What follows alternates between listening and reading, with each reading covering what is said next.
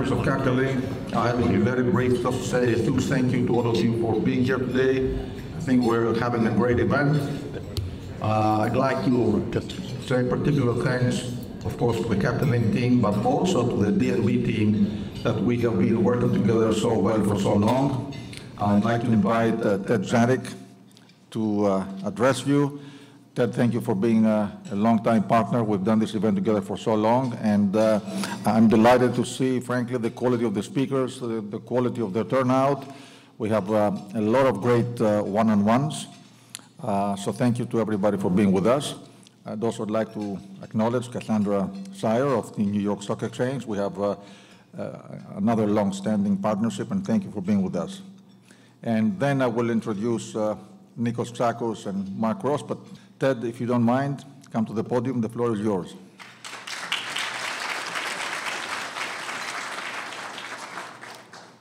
So this is really going to be brief because we have a little progression here of speakers. And I'm just going to reiterate to you, Nikolas, our thanks for all of your organization of another really good quality event. I thought the panels this morning were really good quality, and I think the ones we have scheduled for the afternoon equally so. I think we've got a very interesting couple of speakers here during the course of the next few minutes, which I look forward to. We have a lot of challenges in the world today. They became evident again over the weekend. How that impacts shipping, it normally does, as it does everything and all of us. I think shipping is, as I said earlier today, it's never been better positioned to handle the challenges that are still coming its way.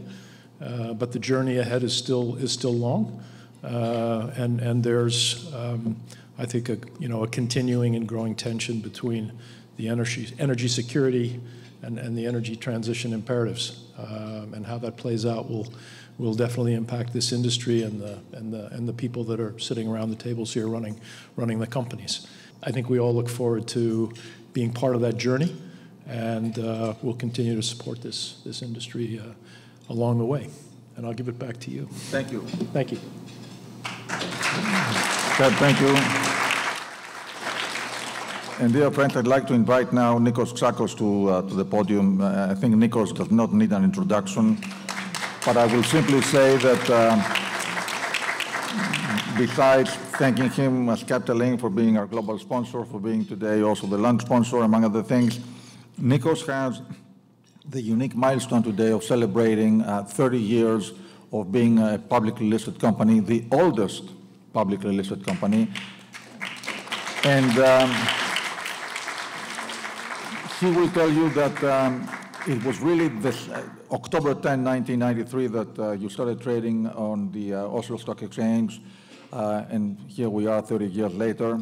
So we're delighted to have you. And by the way, I'd like to remind you that besides being the founder, CEO, and president of Tsakos Energy Navigation, Nikos has been a great statesman for the industry. He served 2 terms as chairman of INTERTANKO, so he has really a great industry footprint. Nico, thank you for being with us today. And he's going to introduce our keynote speaker. Actually, another reason that I'd like to thank Nick is I used his very good graces trying to convince Mark to be our keynote speaker. So thank you that the teamwork paid off. Thank you.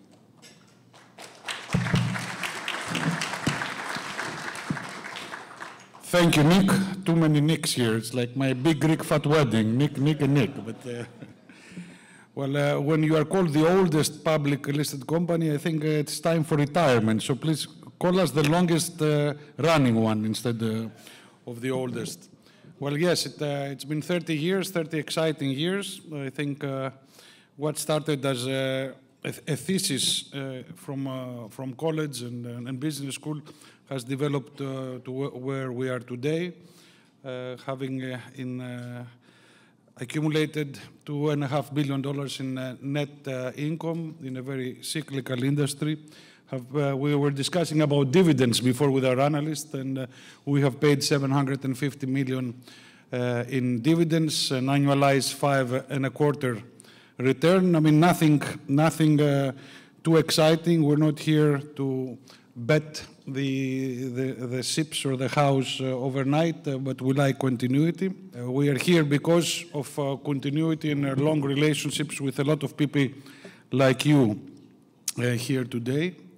And of course, like people like our next keynote speaker, with whom we have a very close business and friendship relationship.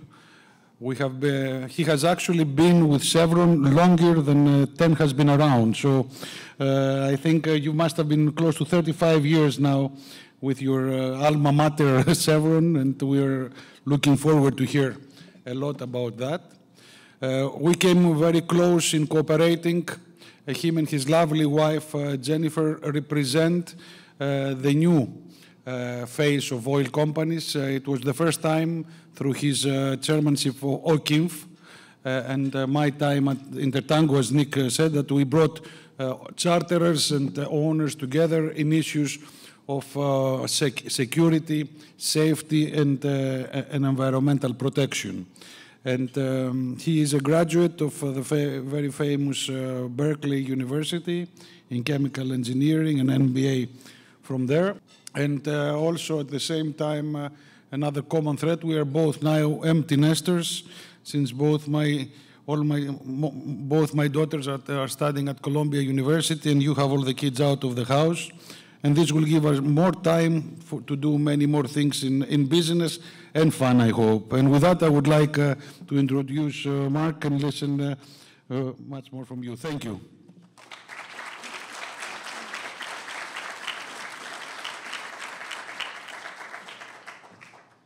Well, Nikos, thank you very much for the warm welcome and introduction. And Nikolas, another Nick, thank you for the opportunity to be here to present to such a distinguished and no doubt very hungry group today.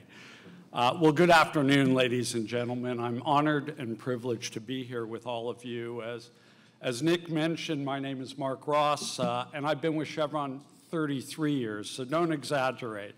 33 years, and during that time, I've held a variety of jobs. I've been in our upstream, downstream, and midstream businesses. For a brief period of time, I actually had a job for Chevron a few blocks from here as a foreign exchange trader. So I've done all sorts of different things, but for the majority of my Chevron career, I've been in our shipping business, and for the past 8, going on 9 years, I've had the honor and privilege of being president of Chevron Shipping Company. I was mentioning at our table, people know Chevron but don't know it well, in part because we don't have much of a presence here in New York or the Northeast, and really never did. So I thought I'd begin by giving you a brief history of Chevron and Chevron Shipping Company. We have a very long and storied history, but I do promise to keep this short. Chevron traces its roots back to 1879 and the oil fields of California. So that's a bit of an education for you. Yes, California does have oil fields, many of which are still producing for Chevron today. Our first refinery was built in the San Francisco Bay Area, and to transport and move oil from our production in Southern California to San Francisco, ships were soon required. And our first steel-hull tanker, the George Loomis, was launched in 1895, and our shipping company was born at Chevron. The George Loomis, not really impressive by today's standards, approximately 50 meters bow to stern, carrying capacity, cargo, maybe 6,500 or so barrels, and came with what was a hefty price tag at the time of $100,000. Fast forward to today, though, and after many, many mergers and acquisitions over the past 140 years, and Chevron Corporation is now active in 75 different countries, has approximately 40,000 employees around the globe, and is the 3rd largest integrated energy company. We don't say oil, energy company now, by market capitalization, just behind Saudi Aramco and our American friends at ExxonMobil. Chevron's primary objective is to deliver higher returns, lower carbon, and superior shareholder value in any business environment.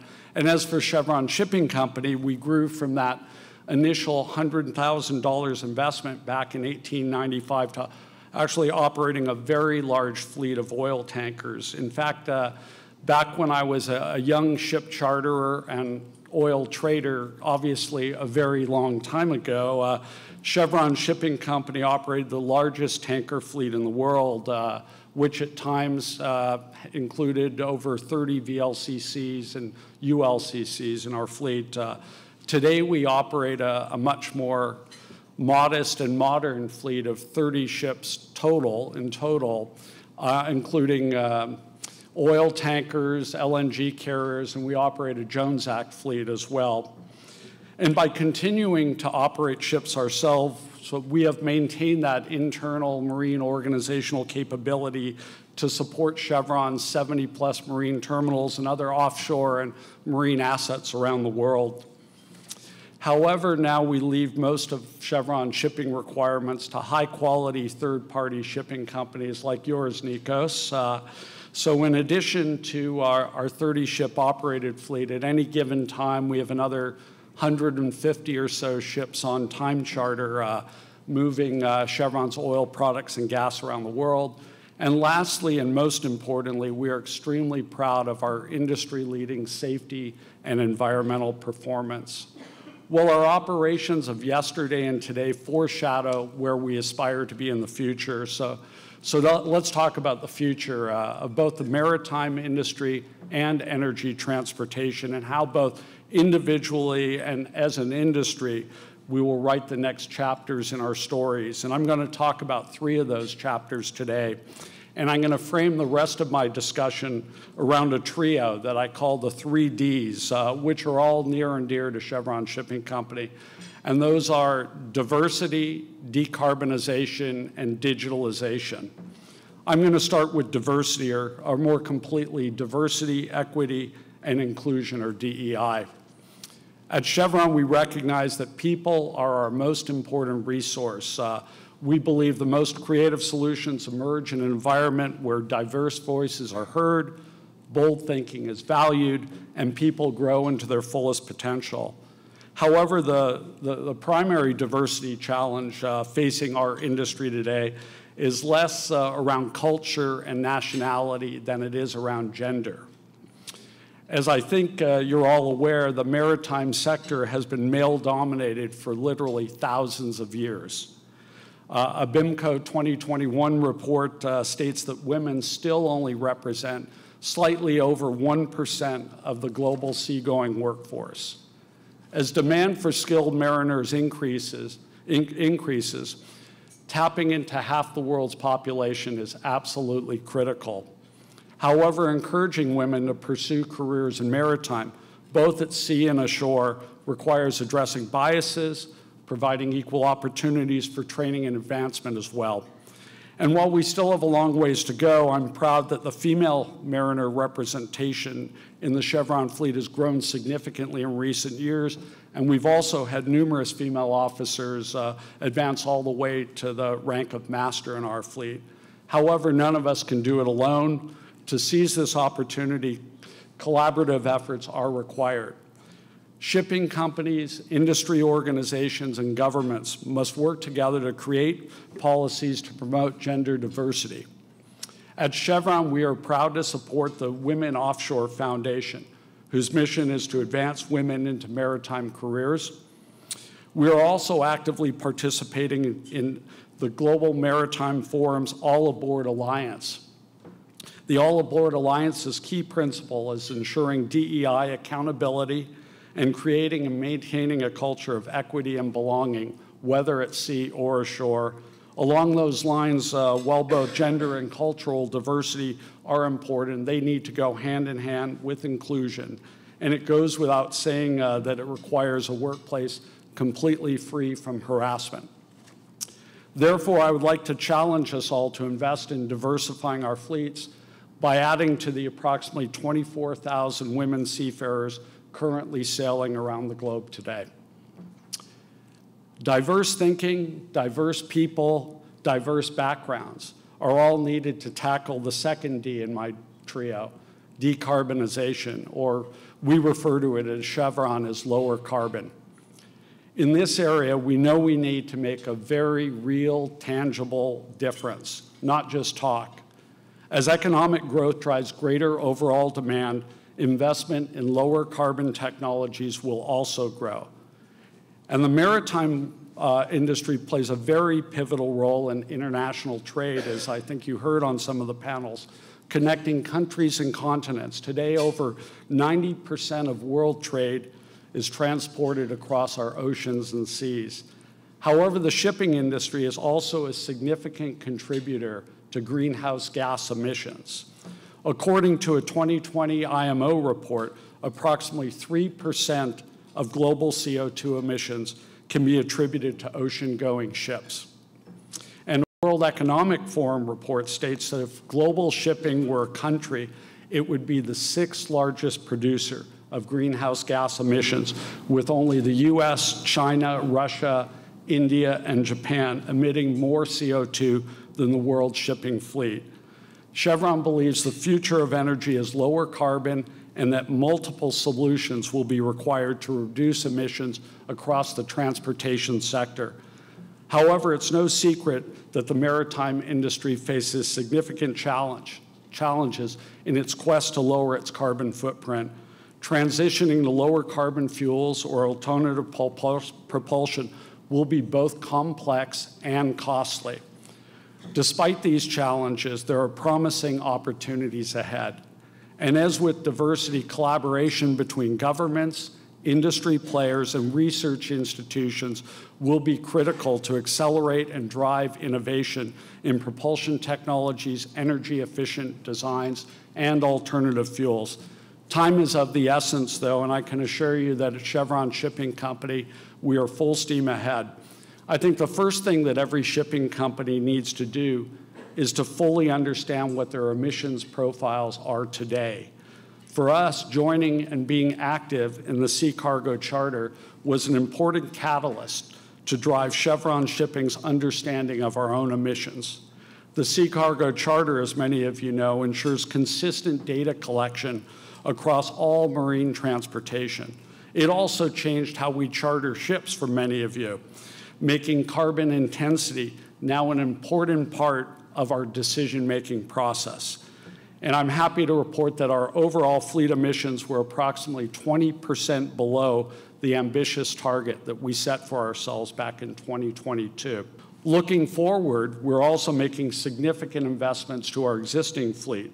As an example, to help reduce the carbon intensity of our LNG fleet, we're adding air lubrication, reliquefaction, and multi-stage compressors to all our own ships. These modifications will reduce cargo boil-off, lower fuel consumption, and increase volumes of cargo delivered. We're also partnering with numerous industry groups.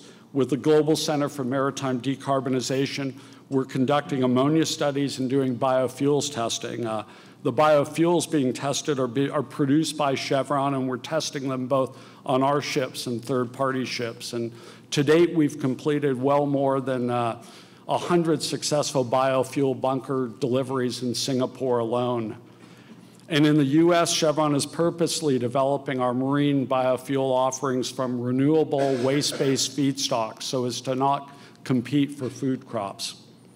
With the Global Maritime Forum, we're participating in both short-range and long-range efforts. One short-range measure is trying to make just-in-time arrival become shipping industry practice. As I think everyone in this room is aware, some ships spend a significant amount of their time waiting in anchorage before being called into terminals. If this waiting time is eliminated, it can be converted to reduce voyage speeds, which would have an immediate impact on lowering emissions.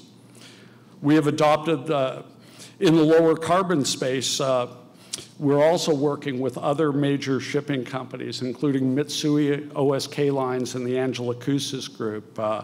We partnered with MOL to advance the technical and commercial feasibility of transporting liquefied CO2 from Singapore to permanent storage locations offshore Australia. Finding solutions to transporting and storing CO2 will make the world's existing energy production both cleaner and lower in carbon. While with the Angela Koussis Group, we are furthering our understanding of energy of the future, which includes the transportation of both hydrogen and ammonia. Safety is always the number one priority for Chevron Shipping, though, so we're also in parallel conducting studies on the safety and adoption of ammonia as a maritime fuel and the fuels, risks, and challenges associated with the transportation of ammonia, hydrogen, and CO2 at scale. The thought I would like to leave you with before moving on to my third and final D is that every single lower carbon initiative that I've mentioned was undertaken at Chevron within the last 12 months. And with the global shipping market on its continued growth trajectory, every opportunity to lower our carbon intensity matters. With investment, innovation, and most importantly, action, our industry can rise to the challenge. Now on to my last D in the trio, digitalization. At Chevron, we innovate in smarter and faster ways. Digitalization is helping us to accomplish that. Rapid technological advancements in digitalization are also reshaping the maritime industry. This transformative digital journey is not without its challenges and will require a cultural change. For example, thorough training of maritime professionals will be required to adapt to these new technologies. However, the prize is huge. Safety at sea can be greatly improved through digitalization as advanced sensor systems, remote monitoring, and autonomous technologies can help contribute to both safer navigation and early detection of potential risks. Data-driven decision-making will also lead to significant improvements in operational efficiency. The combination of digitalization and installed energy devices have the potential to significantly reduce fuel consumption on the entire existing fleet of ocean-going vessels. This will obviously reduce operating costs. Much more importantly, though, it will result in more efficient operations that are aligned with our industry's lower carbon goals. At Chevron Shipping, we're already seeing how digitalization and data-driven decision-making can accomplish this. We have established an integrated operations center to drive smarter, more transparent decision-making. It's still early days, but our IOC has already delivered improved operational performance and significant fuel savings across our fleet. And as with the other two Ds, we are not going it alone in the digital space. We've been working with ABS WaveSight to track and report our emissions more quickly than ever before. We've also been utilizing Blue Water's BOSS platform to evaluate real-time speed, weather, and operational conditions in order to optimize overall fleet performance. Digitalization will continue to support Chevron in meeting global energy demands while also lowering our carbon intensity. And in closing, creating innovative solutions to complex problems is critical for both Chevron and the maritime industry. And the three challenges that I have addressed today, the three Ds, will require new technologies, new ways of thinking, and also new types of ships. However, the most important ships that will be required to transform our industry will not be the ones that are operated autonomously or the ones propelled by ammonia or hydrogen. The two most important ships are readily available today, and they are leadership and partnership. Leadership. Our industry can and must lead the way in making the world a better place, from diversifying our fleets to lowering our carbon footprints to deploying digital technologies to manage our vessels more safely and efficiently. We can create a brighter future for our industry. And partnership. There has never been a better time to be in shipping. While the changes we see are exciting, we should remember that no man or woman or company, for that matter, is an island. Working together, we can set new standards for what it means to be a mariner, what it means to innovate, and what it means to operate safely and responsibly. Thank you very much for your time today.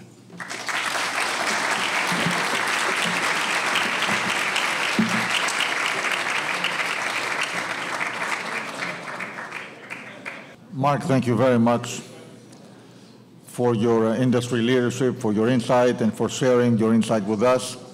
Dear friends, let's enjoy lunch. Again, I'd like to thank all of you for coming today. I'd like to thank the sponsors in particular, the DNB team, and also the Capital Link team. We had a conference in London on September 12th, October 3rd in Athens, October 10th today in New York, October 23 will be in Shanghai, October 26th we're going to be in Tokyo, and November 8th we're going to be in Munich, in Hamburg. So it's been, and of course we were in Singapore in April. This is just the fall schedule. So thank you to all of you for giving us the opportunity to continue doing this. Thank you very, very much.